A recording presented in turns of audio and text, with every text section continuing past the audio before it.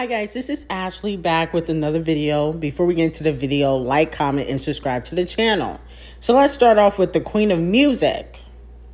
Because a lot of people were asking me, is the Queen of Music a billionaire? Because Matthew Knowles did an interview in 2018 saying that, the Queen of Music is already a billionaire. But she hasn't really updated her net worth to the general public. Okay, it still says like 500 mil or 400 mil on Google, and it's been like that for years. And I was told that, the Queen of Music has a lot of secret investments, okay, that the general public don't really know about. Now, some people think that she's hiding money from Camel Face. That could be true. I mean, I would too. Camel Face kind of greedy. With that being said, she has a major investment that was made to the public a few years ago.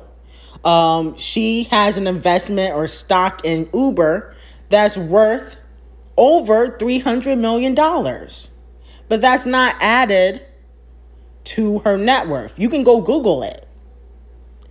And a lot of people feel like, she could be planning her escape. Maybe she wants to save money and don't want Camel Face to stick his greedy little fingers in. And that could be true. Okay, she worked hard. Camel Face should not be getting a cut out of everything. But from what I hear, Beyonce's income is way more, or her net worth is way more than, $500 million. Not her income, but her net worth is way more than $500 million. And if she adds all her investments and stuff like that, she'd be a billionaire. Moving on to DOJA Cat. I am hearing that a major A-lister has reached out to her. Now, this is because DOJA Cat is obviously popping. Okay, she's literally the #1 female rapper, if you want to say pop star right now. Okay, out of the new generation. Also, I'm hearing that Lil Nas X wants to go on tour with DOJA Cat. Now, I really don't care for Lil Nas X like that. I do believe he is talented to a certain degree, but I feel like he's just trying to attach himself to DOJA Cat because she's popping. But they do have the same managers, so it could be possible. Now, let me know in the comments if you guys would be here for a DOJA Cat and Lil Nas X tour. Okay? Me, I would only be here for DOJA Cat. I feel like, there's too much of the antics when it comes to Lil Nas X, and you really don't see the talent as much as you see the antics. Okay? But he did have a successful album. I will give him that. He had, like 2 #1s on the last album. So the antics work. They don't work for everybody else, but they work for Lil Nas X. Okay? Now, I don't know if it's because he has that Cyrus cosign. Billy Ray co-signed him. Miley Cyrus co-signed him. So maybe that helps, but it's still working. Okay? So you cannot deny that he ain't selling out here.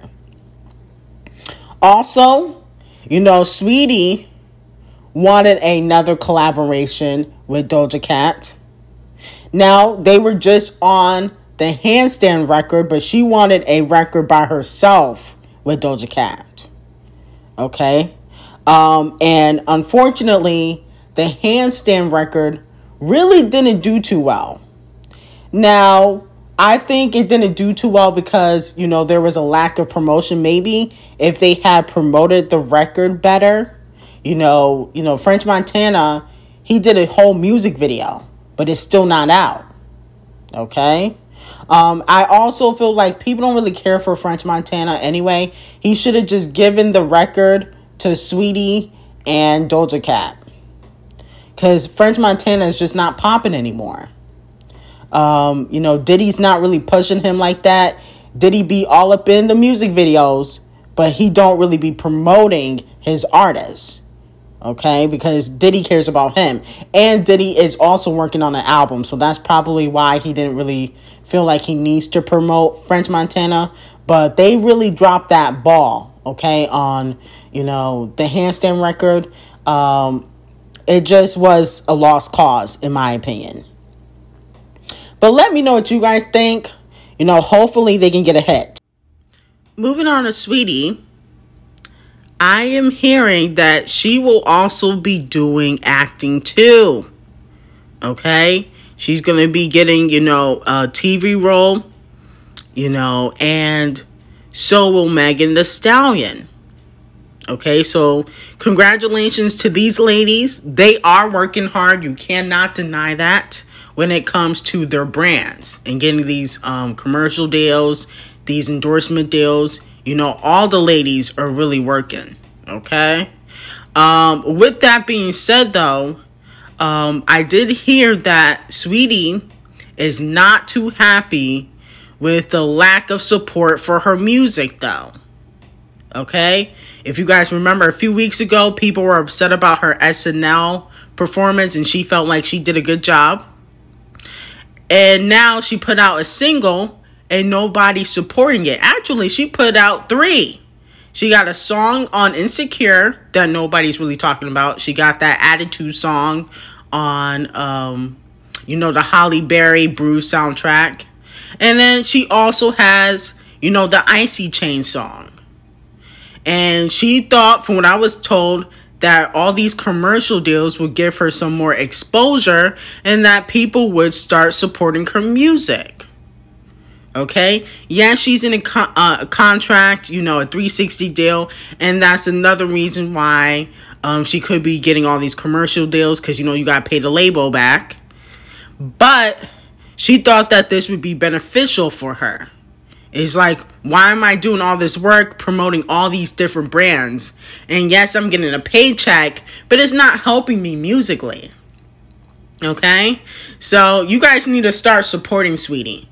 Do I think she's the best rapper? No. Do I feel like maybe she should be a social media influencer? Yes. I feel like that's her niche. But unfortunately, she's in a contract and she hasn't had a debut album. So she needs to finish out her contract or give the money back. And that way she can move on. Okay, but she got to pay Capitol back. I think she's part of Capitol or Warner. Maybe Warner Music. She got to pay them back. So let me know what you guys think about that. Hopefully everything works out in Saweetie's favor. But congratulations to all these female rappers getting all these endorsement deals. They working harder than, you know, these male rappers. Anyway, like, comment, and subscribe to the channel. And have an amazing day.